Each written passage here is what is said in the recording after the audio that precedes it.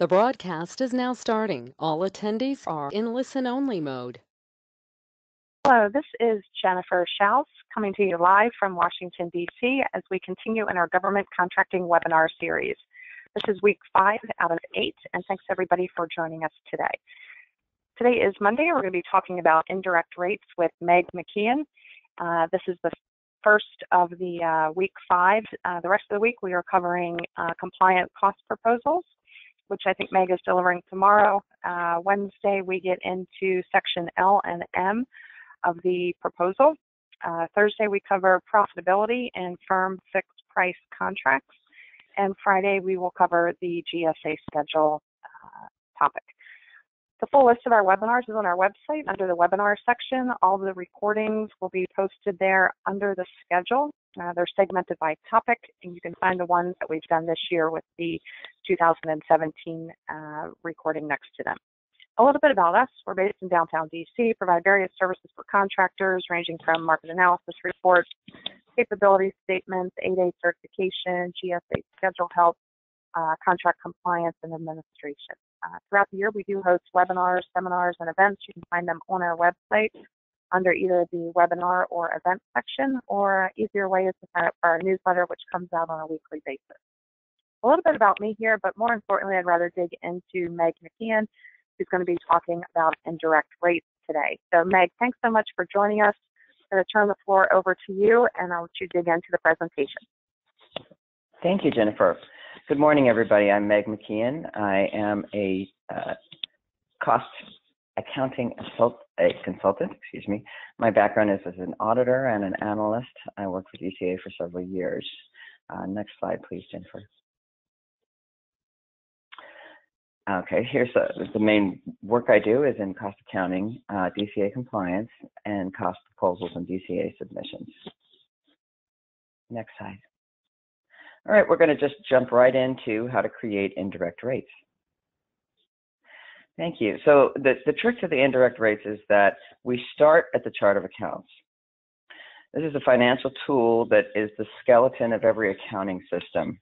And what it does is it shows all of the accounts in an accounting system, and it does so by showing it in an order with assets and liabilities, equity, which are the balance sheet accounts, and then income and expenses. What we work with mainly is the expenses portion. The government basically reimburses expenses and then pays a fee or a profit. Next slide, please. This is a model chart of accounts. Oftentimes you'll see a chart of accounts that has only one grouping. It's rare to see it actually where you have it in 2 columns. But I wanted to give you a sense of what it looks like. Next slide. Alrighty, so what we want to look at is how we group things together in the chart of accounts for government accounting. So it's already segregated, as we saw in the first one, where you'll see the assets, liabilities, equity, income, and expense. We just segregated a little bit more, and we are segregating basically the expenses more. So we group like expenses together, and this is the whole trick of government accounting, starting with the direct cost. Those are the costs that are going to be expended in the contracts. There's usually 5 or 6 main costs that are direct: labor, material, travel, outside services, and subcontract. Outside services and travel is often under what we call other direct costs. So you'll see that as one of the headings. The nice thing about the government, as many of you will know, is that they pay a fair share of the administrative expenses. So to do that and to actually get those indirect rates, we have to group those expenses together. Next slide, please.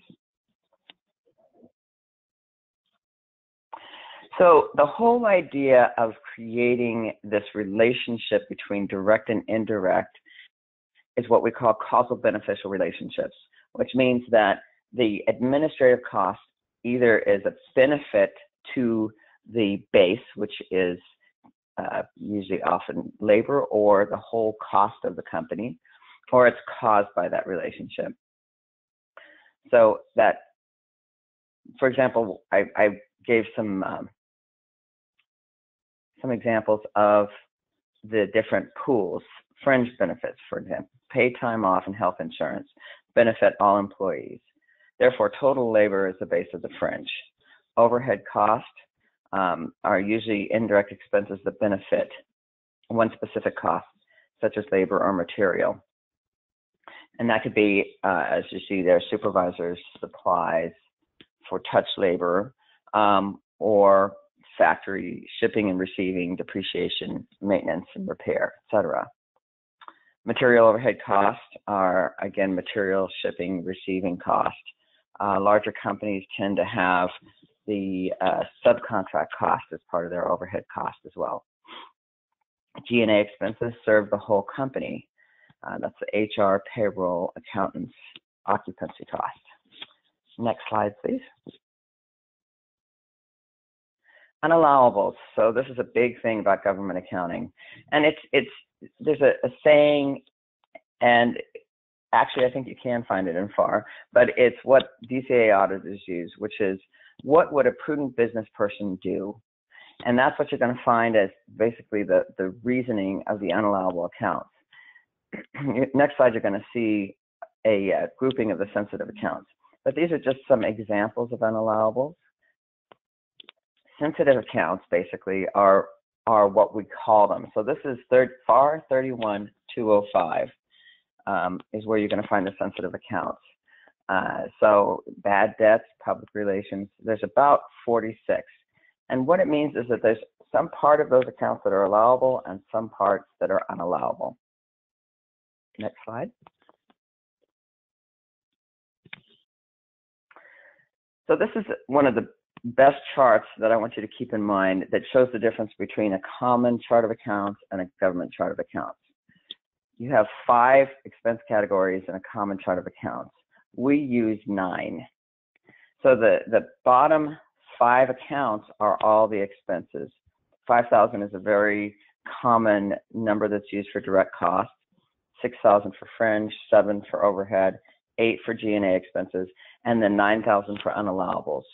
Now, this isn't a hard and fast rule, but what I will tell you is when a DCAA auditor is starting an accounting system review, the first thing they're going to look for is numbered accounts. So numbering the accounts is one of the best things you could do to create compliance in your chart of accounts. Next slide. So congratulations, this is really the big secret, is grouping costs together and numbering the accounts. Next slide.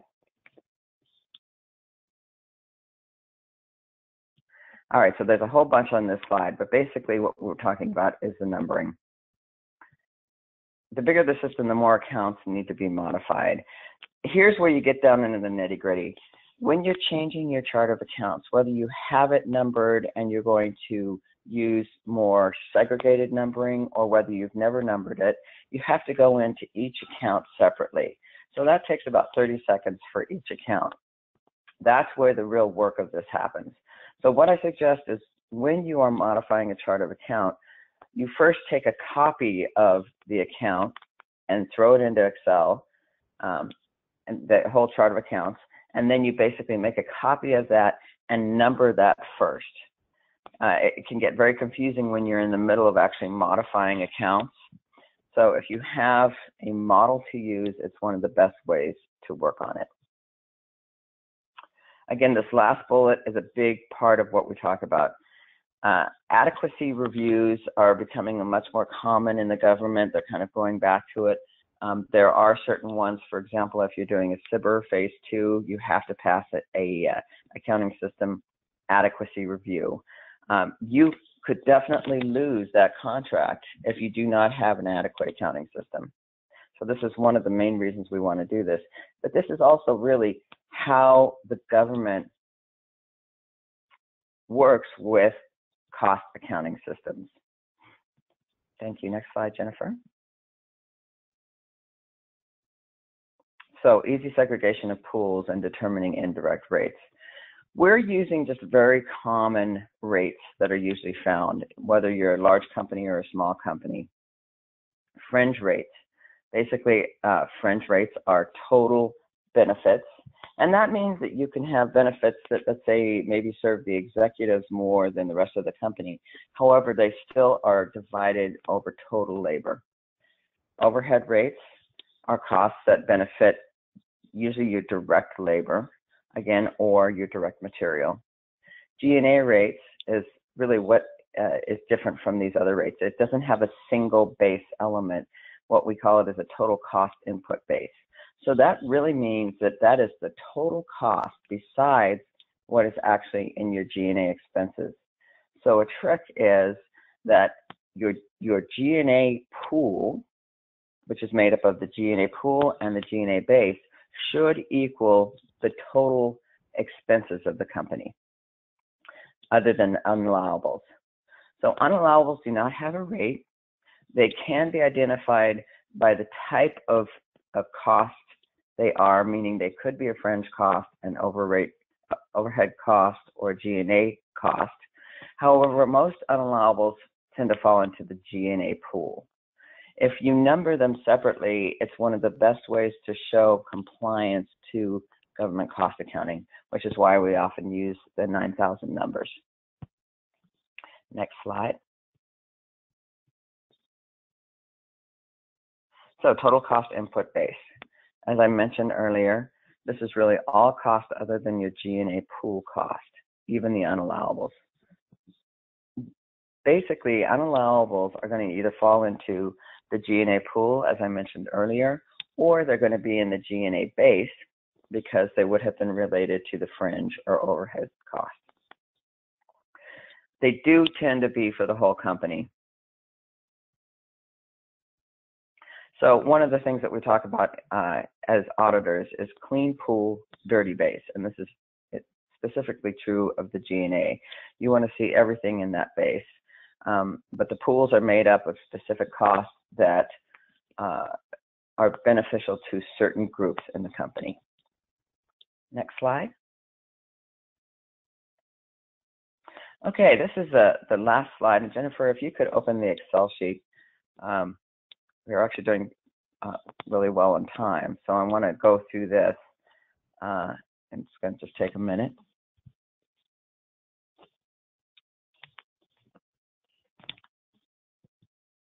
So this is a trick that we use to actually determine the indirect rates. You take basically the cost in your chart of accounts, and as you can see here, this is a very well segregated chart of accounts. We're only dealing with the expenses. On the top, we put the fringe pool and base, overhead pool and base, G&A pool and base, and then unallowable pool and base. So cost of goods sold, what we have under here is just the direct labor. So direct labor actually falls in as a base to all of the three pools.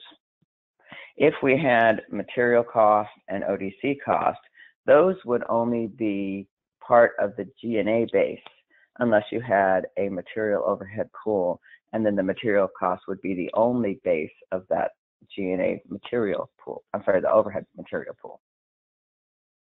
Then we get down into the expenses.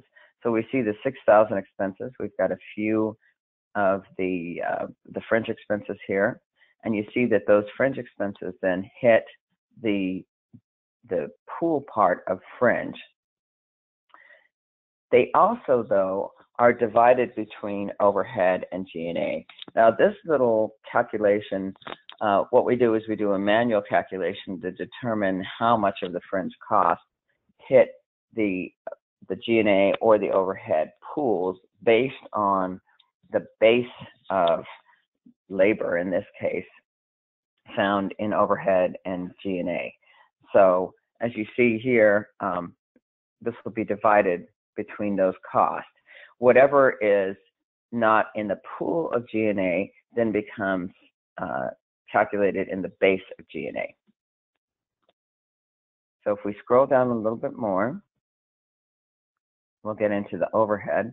There's not that many accounts in the overhead pool. This is common for a service company, although a lot of service companies tend to put their computer, internet. You still may have some maintenance and repair, depreciation in your overhead pool. And that's because it's, again, whatever your labor force is working with. So if you have a labor force that's mainly, let's say, IT and their engineers, then you're going to have all of their computers in there. Oftentimes, occupancy costs are considered an intermediate pool, and so you'll see some occupancy costs that's hitting the overhead pool, and that will be basically the square footage that most of the direct employees are sitting in. Again, though, we see that the overhead labor is hitting the base of the fringe, and I apologize that this sheet does not show you on top that we're still looking at fringe pool, overhead pool, and G&A pool. I don't know if we can freeze that, Jennifer, if you have access to play with that. If not, we'll just keep going with it. So then you see that basically the labor is still on the overhead part of the base. So G&A, again, for most small companies, you're going to see a whole lot of the expenses in your G&A pool. That also includes all of your executive labor and company meetings. Here's the real trick to segregating costs for government contracting, is how many labor accounts you've set up and where you set that up. So in overhead, your labor is going to be mainly, you can have program managers, supervisors. Many companies, if they're a manufacturing company, will make all of their engineers indirect. So then you'll have engineering labor as part of your overhead pool. Then in the G&A pool, you have your executives. You may have administrative assistants, your human resource folks, your accounting, payroll. Very common to have company meetings and trainings. Anything where everybody in the company is going to gather for something, you want to have a labor account for that so you're tracking their time. So you see common other expenses such as automobile expenses, banking services. Two accounts that are very, very good to have in your chart of accounts is B&P, which is the bid and proposal, and IR&D. Small companies tend to overlook these accounts, and they're very important. We expect them as auditors. Dues and subscriptions, if we could scroll down a little bit more. As you can see in column K, all these accounts are hitting this column. This is the pool side of the G&A pool, as we say. You know, we're always calling a pool and base the pool. And when we talk about indirect rates, it's that ratio between the pool and base, but it'll be known as the fringe rate, overhead rate, G&A rate. Down here, again, we have more office supplies. Insurance is often common. Outside services, that could be your legal or accountants. Rent is, you're getting more into some of the occupancy costs. We can scroll down just a little further, Jennifer. We'll get into the 9,000s. So, and this is how you'll normally see it if you have segregated your costs and it's showing your unallowables last. And as we see that, this M is actually the pool of the unallowables. And they are all basically G&A pool expenses. So down at the bottom, basically you're just calculating the totals of these columns and you get the rates. So this is a 10% fringe rate, 3% overhead rate, and 11% G&A rates. Now these are very low rates, but it does give you a sense of how to quickly find your indirect rates based on your actual costs and how to show it. My experience is once I've done this, no matter how I comprise the rates, I'm seeing the same rates. So that was the last sheet of our presentation. If anybody has any questions, please contact me. And I know I ran through it quickly. We've got a short time period. Lots of good stuff in here. If you have any questions, I'd love to hear from you. Great, thanks, Meg. It was certainly a thank you.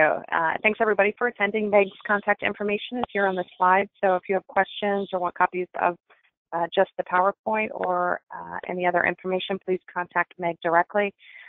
Tomorrow we are covering compliant cost proposals.